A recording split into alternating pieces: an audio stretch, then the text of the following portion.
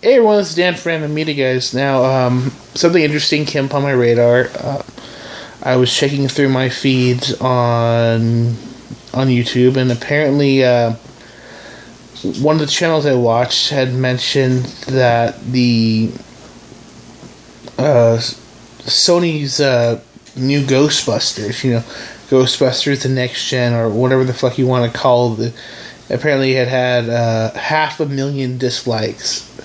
It's twice as many dislikes as likes, and I apparently BuzzFeed, came out of the woodwork and started accusing anybody who disliked it of being a misogynist or having secret misogynistic undertones. And I'm like, okay, I didn't like the trailer, and before you got all the, SJW say, well, it's because you don't like a strong female character. Okay, fuck you, for one thing. I happen to be a big fan of many strong female characters.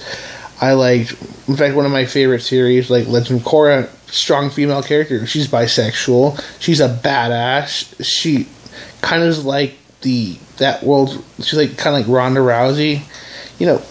Cool character. And there's Laura Croft or Female Shepherd or a dozen other characters that I like who are female. So I have nothing against the female thing. I just didn't like it because it didn't feel like Ghostbusters. Yes, it has the proton pack, and yes, it has the Ray Parker Jr. song, which was technically a rip of Huey Lewis's Found a New Drug. Whatever, I mean, my big problem is the story canon. I mean, in the beginning of the trailer, it's 30 years ago, 4 scientists saved New York from a disaster, and it shows in the beginning of the trailer basically a reshot of the famous library scene where Ray and Egon and Venkman are like, "Oh, it's a ghost. Are you getting this?"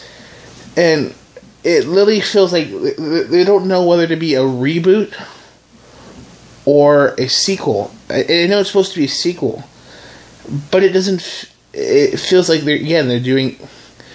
And what gets me is that if it is a sequel, why are they starting a new Ghostbusters group?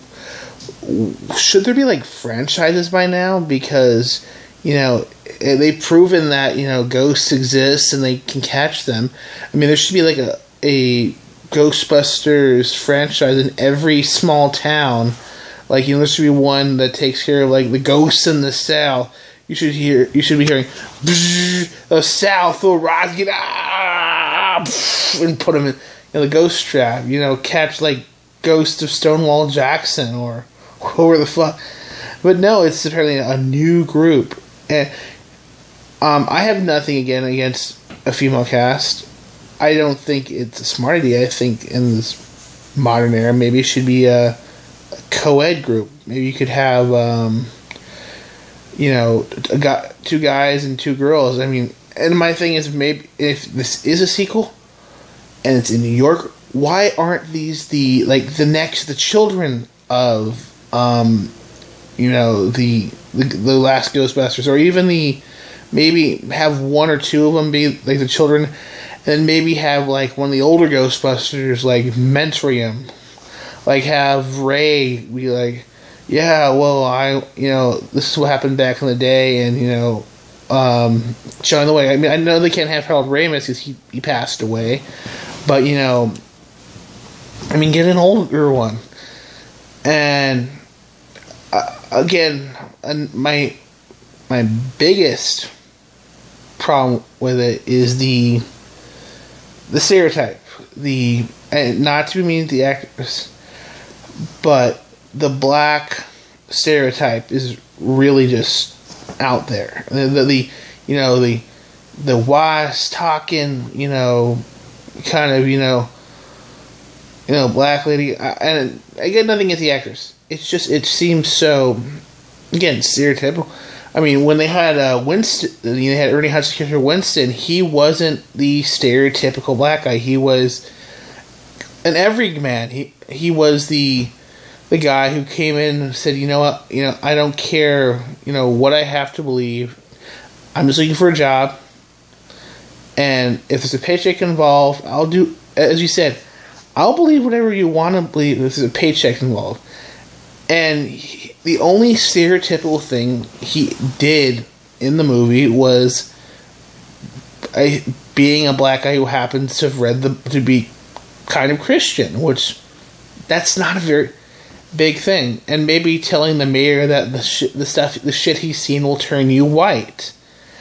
But aside from that, I mean, he was there mainly as a representation of the audience. The one who basically, when they start talking paranormal, he was like, what does this all mean? Like, he was the one who basically kind of helped prompt Eon to make the Twinkie analogy about for the amount of paranormal activity. He was the the one to say, I don't get this, and I need this to explain. And he wasn't even going like, whoa. He was like, when Egon's like, like a Twinkie that from the amount of activity be the size of a bus. He's like, no, that's a big Twinkie. But that's the kind of reaction you would imagine someone saying. And I mean, that's pretty much what I'd expect of him playing the outside character, and that's why the actress who's playing, the you call it female Winston, doesn't feel like a proper successor, and neither do any other actors feel like proper successors to these characters. That's my big problem, is they don't feel like proper.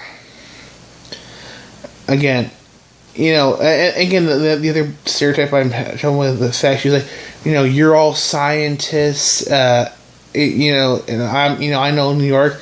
I'm like, why couldn't they have had a black female scientist who maybe is not in, who knows maybe like engine? No, they already have an engineer. They just something. Maybe she's like Winston who comes in later. Because apparently Winston, if you played the video game, and I even listened to the commentary because I loved Ghostbusters. I listened to Winston was supposed to be, have a huge list of like, he was like an engineer or a particle physicist. He just wasn't in the same kind of stuff that the other three were. He didn't know a lot about like metaphysics and paranormal sciences. He was about a lot more of the actual like real world stuff. But no, they couldn't do that. That was too simple. They couldn't. They had to go with a stereotype. The wise, New York kind of, sass, which is just bad. Anyway, I've said my piece about what I have. That's why I'm gonna say, just because, what goes, that's why I'm gonna say that just because you don't like the way it looks, the trailer, doesn't make you misogynist. It means maybe you happen to have your own fucking opinion, and that maybe they'll do better. Maybe it turns out that this was a false start, and maybe this will be the like how we weren't quite sure about Star Wars, The Force Awakens, with seeing Kylo Ren's, three-blade lightsaber, and maybe this is the three-blade lightsaber that turns out to be really badass, turns out to be really useful, and it's just, it's a bad false start. This is a bad start, and it turns out, if it turns out to be the most awesome thing ever, I'll be the first one to say, it turned out to be great. It was great, or good. But as of now, I'm going to reserve my judgment for the movie until I see it. I hope I hope,